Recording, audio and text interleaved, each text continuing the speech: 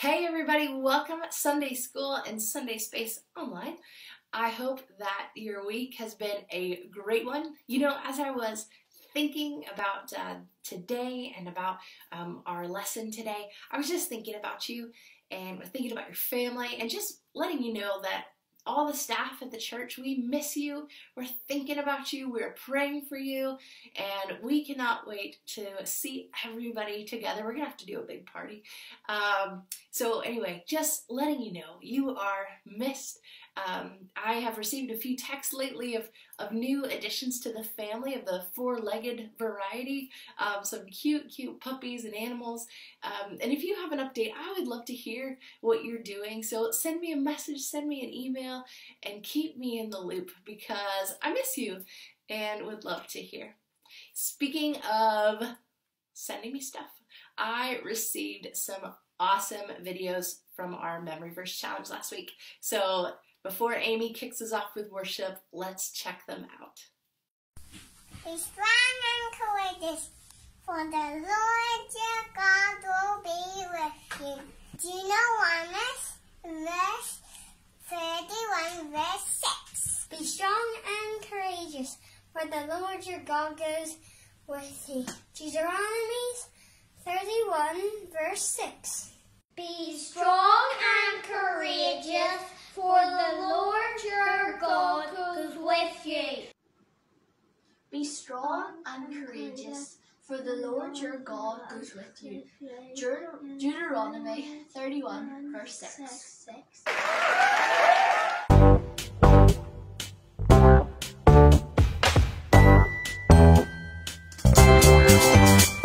Shine from the inside out, that the world will see you live in me. Shine from the inside out, that the world will see you live in me. You know me and you love me, you fill me, so send me to shine from the inside out, that the world will see you live in me. Shine from the inside out, that the world will see you live in me.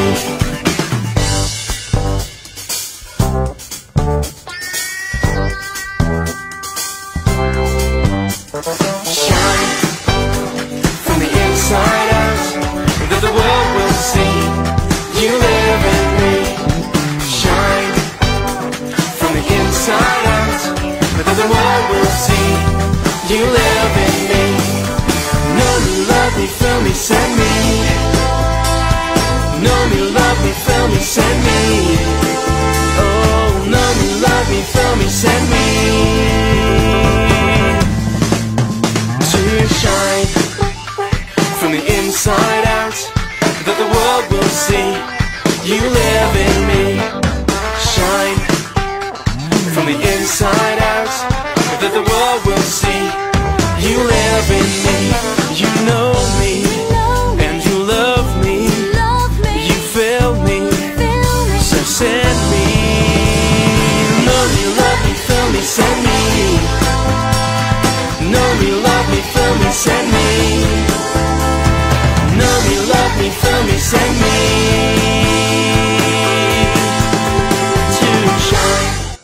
Hi guys, great to be back again. Hope you enjoyed last week. This week we have another miracle story. Now, can you remember from last week how many miracles were recorded in the Bible? That's right, 35. Can you remember Jesus' first one that was recorded? We done it last week. Right again, turning water into wine. This week's lesson is superb. Jesus and the disciples, they've been away all day. They've been up doing the famous Sermon on the Mount story. It is absolutely brilliant. Google it, read it in your Bible, you'll really enjoy it. Stories of the Bible. Jesus calms the storm. This is Jesus. Heyo! Who is the Son of God and the Savior of the world. While Jesus was on earth, he taught everyone about God's love and healed people from their sickness. He did many miracles like walking on water, Oh, hey guys. and even raised people from the dead. Wahoo! One day, after preaching to a crowd of people, Jesus said to his disciples, "Let's cross to the other side of the lake." You got it. So they got into a boat and started out. Other boats followed him too. And as they sailed across, Jesus fell asleep. Uh-oh. But soon a fierce storm came down on the lake. The boat was filling with water and they were in real danger. The disciples went and woke Jesus up, shouting, Hey, Jesus, wake up! "Save us! We are going to drown! Don't you care if we drown?" Jesus responded, "Why are you afraid? You have so little faith." Then he got up and rebuked the wind and waves, saying, Shush, shush. "Silence, be still." Suddenly the wind stopped and there was a great calm. Then he asked them, "Where is your faith?" The disciples were terrified and amazed. "Who is this man?" they asked each other. When he gives a command, even the wind and waves obey him. Guys, I hope you enjoyed that, and I hope you come back next week for the third part. See you soon. Bye. Well guys, it was great to be learning this week about Jesus calming the storm, and I just think that was incredible. The disciples were getting so worked up. Jesus was just sleeping away below deck, and then comes up and says, "Oh, what's the problem? What are you all so worried about?" And he calms it. I just think that's amazing. And in our lives, we're going to come up against storms, we're going to come up against challenges, but God, Jesus, is there with us to calm these storms. So let's go back to our memory verse, guys, which tells us this truth, that God can do all things. Let's see if we can remember the verse from last week. With man, this is impossible, but with God, all things are possible. And that's from Matthew 19, verse 26. Let's do that again, and I'm sure you've really got the hang of it by now. With man, this is impossible, but with God, all things are possible. So again, just remember that throughout this week as we go into all the situations we face, all the challenges we face. There's things we can't do. God's there with us, and He can help us to achieve things we couldn't do by ourselves. Have a great week, guys. Before we go today, I'd like you to pray, if you don't mind, or listen to my prayer. So let us pray. Jesus, thank you that you celebrate with us. Thank you for showing us who you are in the miracles you showed the world. Help us to believe in the great things you can do. Amen. Guys, thank you so much. See you again soon. Bye. Thank you everybody for joining with us today. You know, this story of Jesus' miracle of calming the storm actually really resonates with me. That's because one time I was stuck in a storm in a boat, and I actually brought you a picture. This is a picture of my friend Mary, and that's me right there. And we were in Panama, and we were going from island to island. We had teams of teenagers that were sharing the good news of Jesus Christ to the locals that lived in these remote islands. And so part of my job was to go and check in on them and make sure they were okay.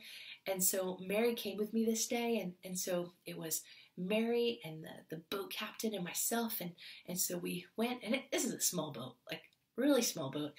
So we were there, we were going, and all of a sudden these dark clouds started to roll in, and then all of a sudden the rain started, and it was like sheets of rain. I mean, everything was completely soaked. Our luggage was soaked. We were soaked. Everything was soaked. You could barely see. Like, that's just how bad the rain was. And then all of a sudden, the lightning all around us.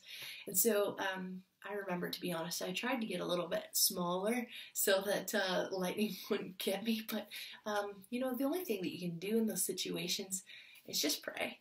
And so I remember it was about an hour journey to this remote island, and I just prayed and prayed. I don't know if I've ever prayed harder in my life. And just thinking about the story, reflecting on the power of Jesus, the Son of God that can command the wind and the rain. And that's who we pray to. And so, you know, we may not be in a boat in the middle of a storm, but there's plenty of life storms that we go through.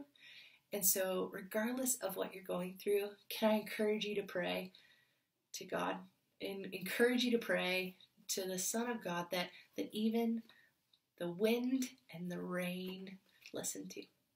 I hope that you have a tremendous week, and I will see you next week.